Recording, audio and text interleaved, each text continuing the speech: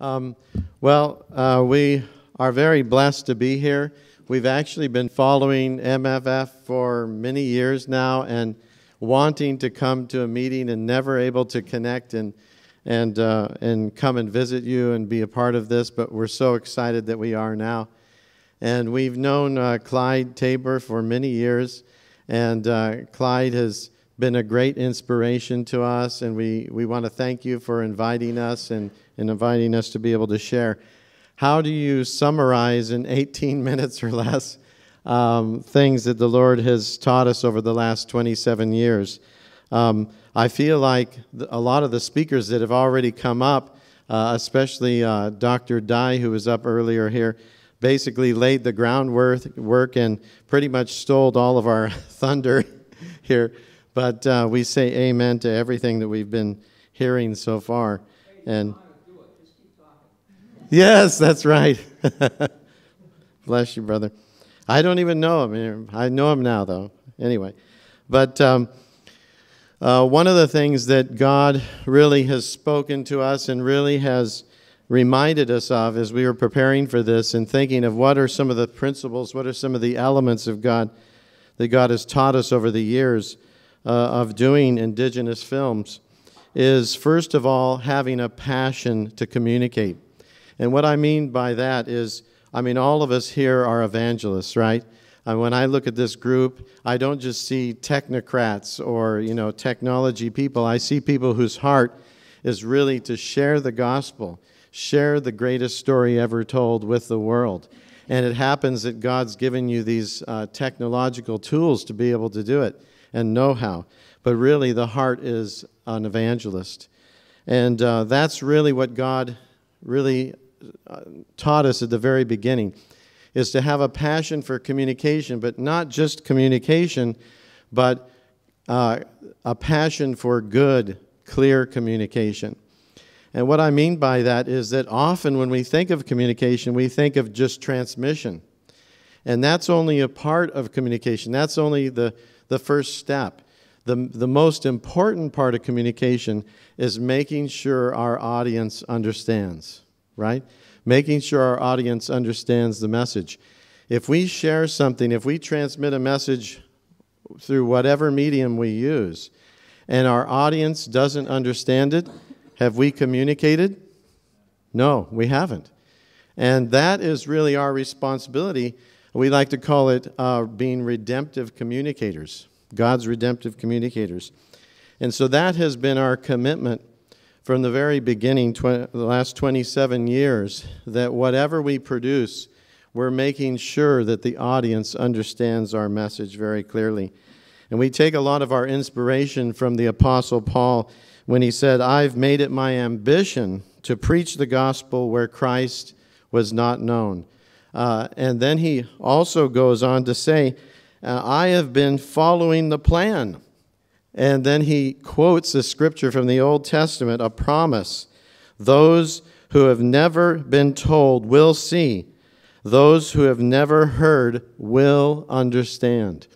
And as we studied the scriptures more and more about this whole area, it becomes clearer and clearer that Jesus even taught his disciples through the parable of the sower and the seed, that it was those who heard the message and understood it that brought forth fruit 30, 60, and 100-fold.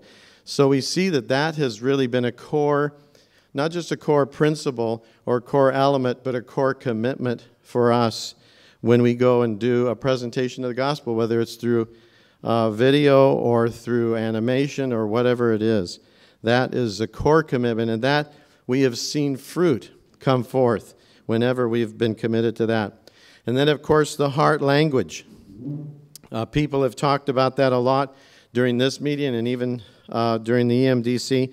I'm preaching to the choir here, but we can't say it enough. The heart language is so critical. It's so key to reaching people with the gospel message clearly. The language that they speak at home, the language that they speak to the people that are closest to their hearts in their lives, that is the language that God uses to speak to them. And when all of us think about our daily lives, our walk with the Lord, our relationship with God, what is the language that God speaks to you? It's your heart language, right? And so therefore, we need to be committed to using that as well. And I saw a very poignant example of this recently with the passing away of a great man, Lee Kuan Yew. Do you know Lee Kuan Yew of Singapore? He was the prime minister and the author of the Singapore Miracle. And you can see the speech of his son up on YouTube. And of course, there's 3 official languages in Singapore: English, Mandarin, and Malay. And so he gave the speech, the memorial speech, in all 3 of those languages. The first language, he started with English, and he began speaking, and he, in his normal stoic way, shared the facts of his father's life and death. But then he went to the next language, Mandarin, which was his heart language. And you know, that man could not stop weeping when he began speaking the same speech, the same words, but in his heart language. He could not control his emotions. And he wept like a child through that whole part of the speech until he got to the end and started it in Malay. When he did, he was able to, control his emotions again and went through and gave the facts of his father's life and death. And it just again showed me, once again, the power of heart language in our presentations. And of course, when we talk about language and culture, as anthropologists, we're taught that language and culture can't be separated. Language is the expression of cultural ideas. And so the heart culture is what we also want to be committed to doing our presentations in that context.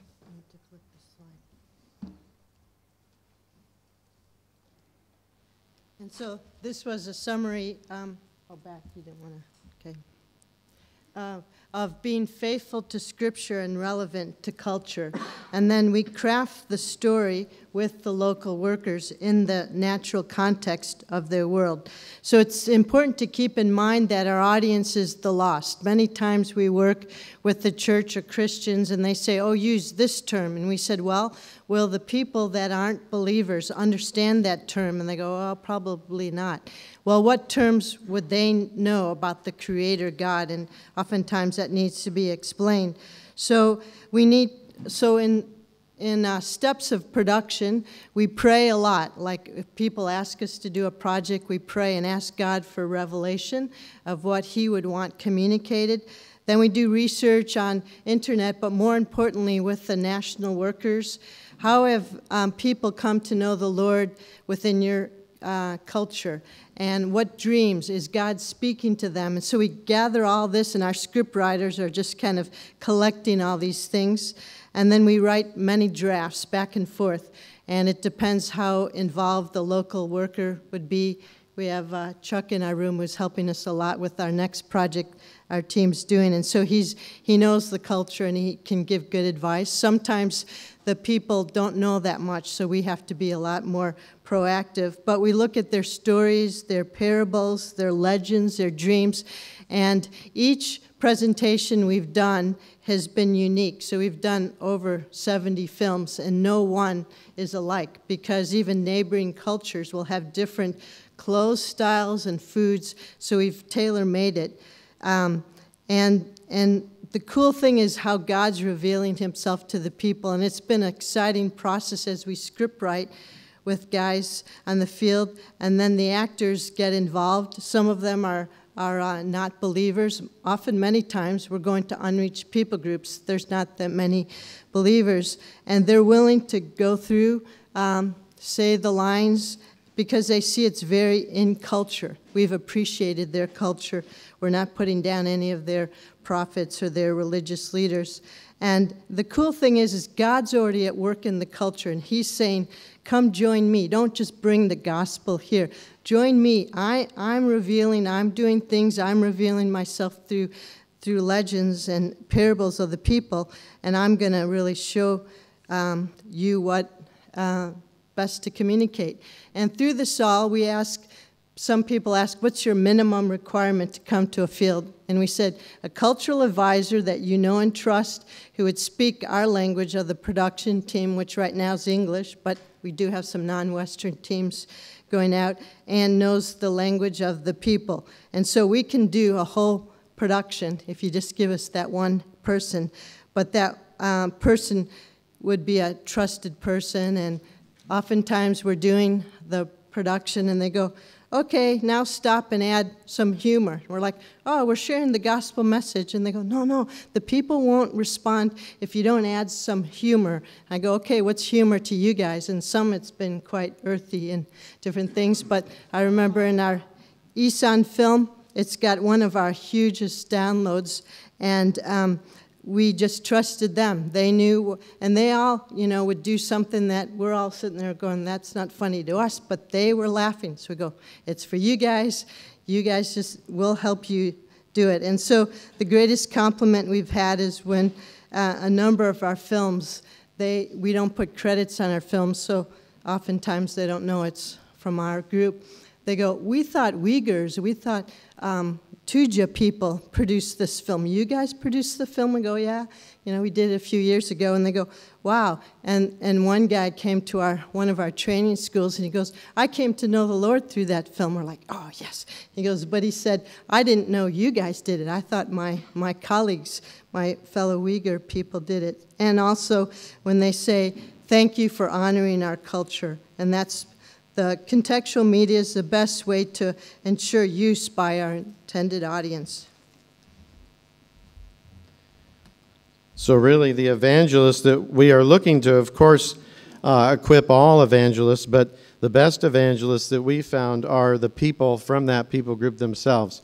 As they've been involved in this project and they've embraced it and they said, this is ours, then they take off. They do amazing things. Tujia people, we did a Tujia project in China, and these people are not rich by any means, but they love the film so much, they duplicated and paid for 100,000 copies of the film and distributed it themselves.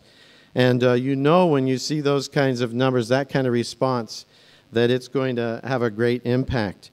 And another example I wanted to give to you of this, we did a project for the Madaris, very devout Muslim group in Indonesia, and 8 of the 9 actors were Muslims. And they went through, they memorized scripture, they did the whole script and the story, and they loved being a part of it. And 4 weeks after we had finished the actual production on the field, all 8 of those Muslim actors became Christians. And then they took the film and showed it to their family and their extended family and tried to share the gospel with them using the film. And the missionary we were working with at the time, he said he took off for a couple of days. He had just made 200 and some copies of the film, put it on his desk, and he came back after a couple of days and they were gone. And so he asked his team, which were Madari's people, and said, what happened to these? And they said, oh, we distributed them all. We went and took them to all of our families. And about a year after that project had been completed, the missionary we were working with told us this story. He said, one of my guys, he has a job, one of his jobs anyway, is going around the island of Java and going to video shops and giving movies, right, the latest movie, and he sells it to them and that kind of thing. And he came back after a 2-month trip and told our friend, he said, you know that movie we filmed a year ago, that Madaris one? I found it in every single one of those video shops all through the island of Java. What evidently happened is the guy who did the duplication for them in their city then passed it on to the next guys and passed it, and it just went viral to literally millions of people. And so we call that Holy Spirit piracy, and we're praying that into every one of our projects. But so those kind of miraculous things God can do. What can we do? One of the other things that we are doing is we've created a website called indigitube.tv, which I think should show up here if I've clicked the button right. There we go. That's just playing a little video through it. But in digitube.tv, it's got about 240 of our films and animations, all downloadable for free in 2 different formats, MP4 and 3GP. 3GP for feature phones. MP4 can play on a number of different mobile devices. It is also a mobile-friendly website, so basically any device that it detects that's accessing it, I think it's going, is it? Yeah, accesses it. It reconfigures itself to play properly and the best quality on that mobile device. And another thing that we're doing is getting on different apps. And we're not a, whoops, that shouldn't be black, but let me just, yeah, okay, that's better. We don't have a lot of money to, make our own app. We're maybe going to do that in the future. But in the meantime, we want to get our content on other people's apps. And there's a great app that's out in ministry called Colo World. I don't know if you've heard of it. How many people have heard of Colo World? Oh, several. That's very good. So Colo World, they started with Colo Africa, but Colo World has now been released. And we've got about 20 of our films on that platform. And we just continue to, not responding here. Oh, okay. Sorry about that. It's a different picture there than it is up there. That's okay. So we continue to just release our materials to ministries that we've made relationship with that have apps and other kinds of platforms. So again, these films are free to use. We say that Jesus holds the copyright, and we really mean that. We want them to be used and distributed as much as possible.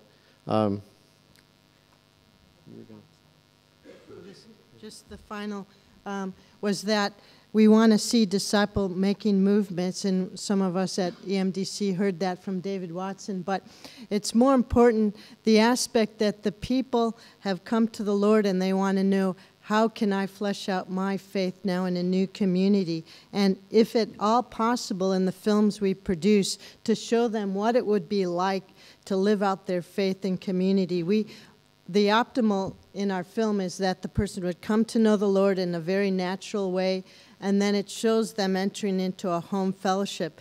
And the feedback we've gotten is that that is one of the key parts, because we had in the Comorin people of Sumatra, and the husband had come to know the Lord, but the wife hadn't, so he was studying the film on his laptop, and the wife came by and she goes, "Is that what you're talking about? A fellowship of Jesus followers?" And he said, "Yes." And she goes, "If that's what it is, I'm in." And he goes, "I've been telling you about it." And he goes, "But I had to see it. I had to experience it." And so build that into it. Help the people know if they're going to leave their family and different things and enter into a new kingdom identity, this is what it's going to be like. And they don't have to leave their culture. They can be fully Madris, fully Tuja, fully Tajik, and yet love and follow Jesus. So that's really our goal, that they would see and understand and follow Jesus within their cultural context.